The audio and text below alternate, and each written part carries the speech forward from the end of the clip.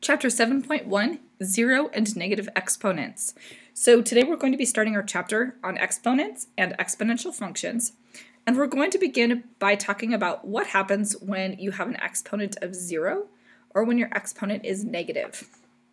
So we have two properties here today. We have 0 as an exponent, which says that for every non-zero number, a to the 0 power equals 1. So in my examples here, 4 to the 0 power equals 1. Negative 3 to the 0 power equals 1. 5.14 to the 0 power equals 1. Any number to the 0 power equals 1. Now with negative exponents, they work a little bit differently. For every non-zero number a and integer n, a to the negative n power equals 1 over a to the n, meaning you're going to take the reciprocal. So 7 to the negative third power is equal to 1 over 7 to the positive third power. Negative 5 to the negative second power is equal to 1 over negative 5 to the second power. So you take the reciprocal and make the exponent positive. When you are simplifying expressions, you always want to have all positive exponents. All positive. So you want to make sure that those exponents are always positive at the end of your problem. So let's take a look at example 1. What is 9 to the negative second power in simplified form?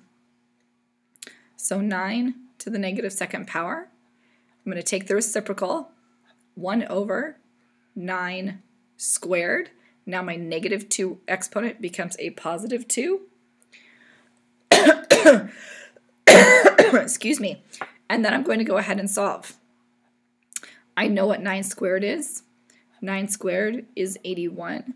So in full simplified form, 9 to the negative second power is equal to 1/81. Example B, negative 3.6 to the 0 power. Notice that there are parentheses around the negative 3.6. That is so that if you had an exponent of, let's say, 2, that would be negative 3.6 times negative 3.6. Without the exponent, or without the parentheses, negative 3.6 squared is the same as negative 1 times 3.6 squared, which means the square would be negative. So these parentheses around the negative sign are important. However, any number to the 0 power equals 1. Doesn't matter what the number is, if the exponent is 0, it equals 1. Okay, example 2. What is the simplified form of each expression? So here I have 5 times a cubed times b to the negative second power. Again, when you simplify, all of your exponents have to be positive. So this b to the negative second power is going to become its reciprocal. So now I'm going to have 5 times a cubed times 1 over b squared. Well, 5 times a cubed times 1 equals 5a cubed all over a denominator of b squared. Okay? 1 over x to the negative fifth. Now here I have a negative exponent in the denominator. I'm going to take the reciprocal of that as well. So instead of being in the denominator, it's going to move into the numerator and become a positive exponent. So 1 over x to the negative fifth power is equal to x to the fifth power. Okay, example 3. What is the value of 3s cubed t to the negative second for s equals 2 and t equals negative 3? So there are two different methods. Okay, the first is to simplify first.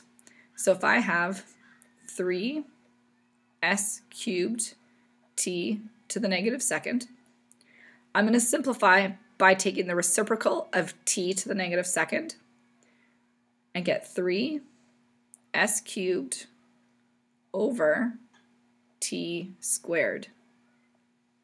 Then I can substitute 2 for s and negative 3 for t. So 3 times 2 cubed over negative 3 squared. I have to do my exponents first. 2 cubed is 8, so 3 times 8 over negative 3 squared. Negative 3 times negative 3 is 9. So I get 24 over 9, which simplifies to 2 2/3. So in this method, I simplified here first. In method 2, I can substitute first. So method 2 is going to give me 3 times 2 cubed times negative 3 to the negative second power. So 3 times 8 times 1 over negative 3 squared is 9. Okay, so I took this. Actually, let me change that really fast. 1 over negative 3 squared.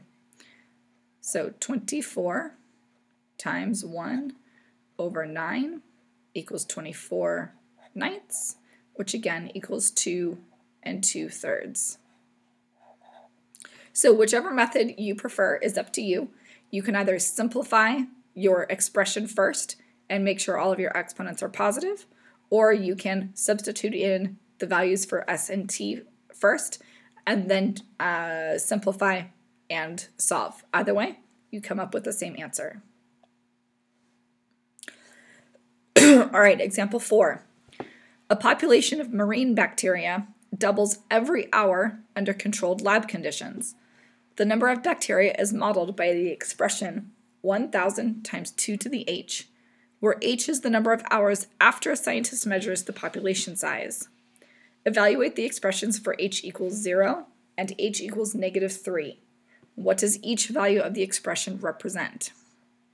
So we have the equation 1,000 times 2 to the h power.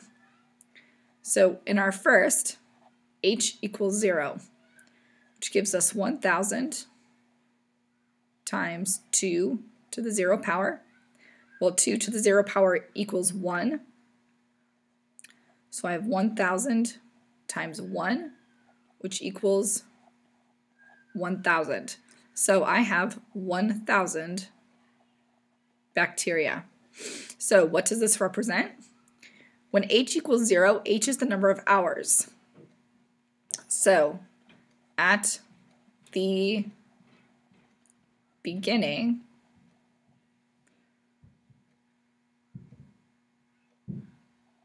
or after no time has passed, there are 1,000 bacteria. Okay, so when h equals 0 hours, no time has started, it's the beginning of the measurement time period, there are 1,000 bacteria. However, if we take 1,000 times 2 to the h power, when h equals negative 3, so I have told you before that time cannot go backwards. And that's true, time cannot go backwards. However, this negative 3 for h means times 2 to the negative third power. This negative 3 means that we are measuring 3 hours before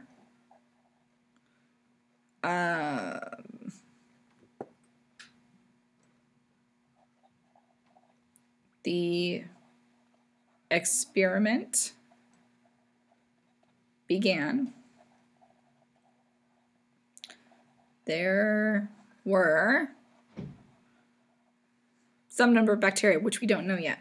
So this negative 3 means that we are measuring before time began, okay? So this is going to equal 1,000 times 1 over 2 cubed, or 1,000 times 1/8, which equals 125. So 3 hours before the experiment began, there were 125 bacteria. All right, that's it for examples for this lesson. Complete the got it's and email me if you have any questions.